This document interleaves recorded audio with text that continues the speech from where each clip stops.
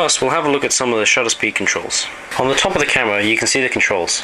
Here's the shutter release, and here is a shutter speed selector. You can also see the film advance lever, and this little lever here is the on switch.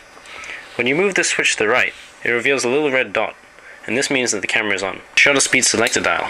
As you can see, we have a shutter speed from 2,000th all the way down to 8 seconds over here. As well as these ones, we have bulb, most people know what this is, T, this one's quite interesting, I'll explain this in a minute, X, as well as automatic. Now, what T does is, when you take a picture, you can press the shutter, and now the shutter will stay open until I move the dial off. So effectively what it does is it locks the shutter open. X is a little bit complicated, I'm not actually sure what this does, I think it's something to do with flash. But then automatic is quite simply just the automatic setting. When the shutter speed's on A, it's locked, so you have to press this little button here to take it off. And the same thing happens with X, not with T or B. The reason the 60th is in red is because that is a flash sync speed for the Nikon F3. To the left, we can see that it reveals a second red dot over here. Now this red dot means that the camera is now in self-timer mode. So, when we release the shutter doesn't fire, but instead, a little red light comes on over here. This is the self-timer light. The self-timer lasts for about 10 seconds, and then when it gets to 2 seconds, it flashes like this. And then after that, the picture is taken. See the depth of field preview button. And what happens when you press this button is, obviously, it previews the depth of field. The depth of field preview button does is move this little lever down to stop down the lens before you take the picture. Press the depth of field in, and you move this switch, it actually locks up the mirror. But here you can see the mechanical shutter release, and pull the little lever out to the ready position, and then pull down to release the shutter. About an 80th of a second, and there's only one speed that you can use. Button in here, and you can lock the exposure. This is the right side of the camera.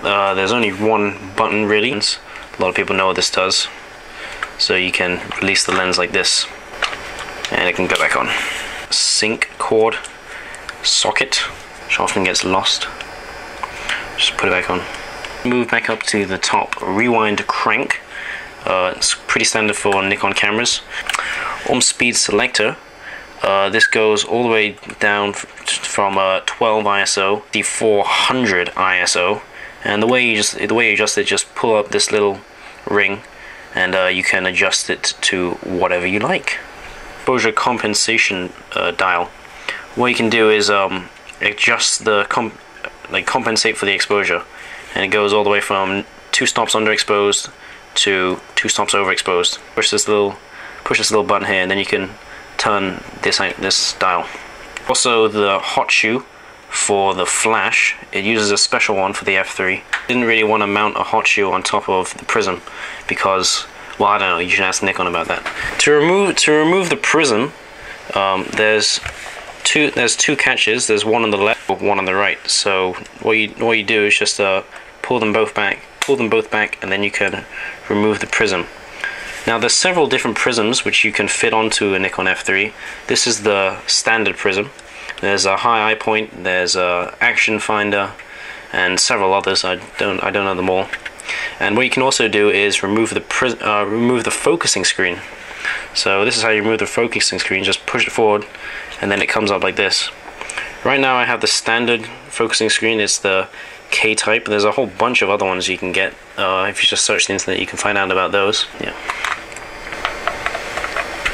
Let's switch here, and what this does, if I pull it out, is close the viewfinder. It's no straight light goes into the prism.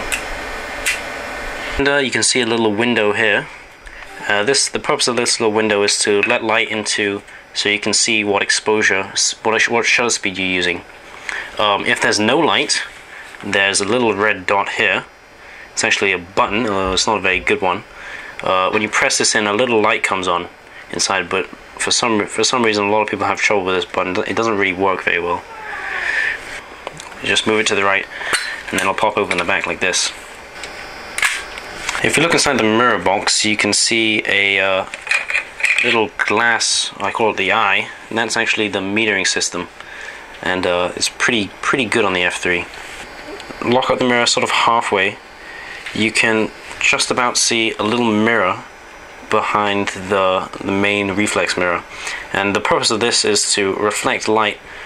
Some light actually goes right through the middle of the mirror and bounces off this secondary mirror and then into the eye at the bottom of the mirror box. All the features at once. For example, I want to use a mirror lockup, double exposure, self timer, one stop under it. I can do all these things together.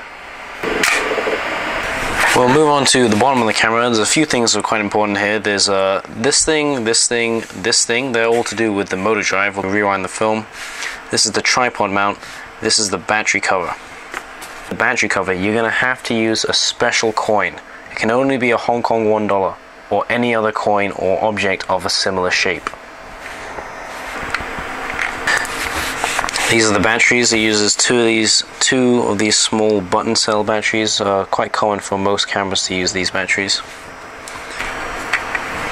This is the motor drive for the Nikon F3. It can only be used on the Nikon F3. It's called the MD-4. Standard AA batteries in here, so it adds quite a bit of weight to the camera, but the camera's not exactly light anyway, so that doesn't really make a difference. This bottom cover here, again, you got to use a special coin or any other object with roughly similar shape. Keep the bottom cover from the camera so you don't lose it. It just pops into here, and then you can easily take it out like this. So I'll keep it in there for now. Tripod screw here, and then that mates with the camera, so they just screw on together. The MD-4 has been very well designed to work with the F3. As you can see, it is almost a flawless fit, and when used together, the F3 feels very nice and fits very comfortably in your hand, almost as if it's part of the same camera. 135mm f2.8 Nikon lens. It's not small, it's quite heavy. There's no way this is going to balance. Ta-da! A battery is to power the camera instead of those small button cells. Two LEDs, and there's a button here. When you press the button and both lights light up, that means everything is good. If only one light lights up, that means there's not enough power to operate at full speed. And if no lights light up, then you probably haven't put any batteries in it, or the batteries are dead. Film rewind, and to operate this, there's two switches. This one has to be moved to the left, and this one has to be moved up. And then that'll rewind your film in a matter of seconds, which is very good. Also a good feature, it allows you to specify how many shots the camera should take before it stops you from taking pictures.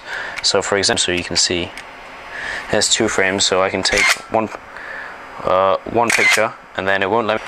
This light has come on to tell me I've reached the end of the roll. Keep it on the orange dot, and then that'll keep shooting until the motor drive thinks you're at the end of the roll. So L is obviously for lock, S single shots, continuous drive mode.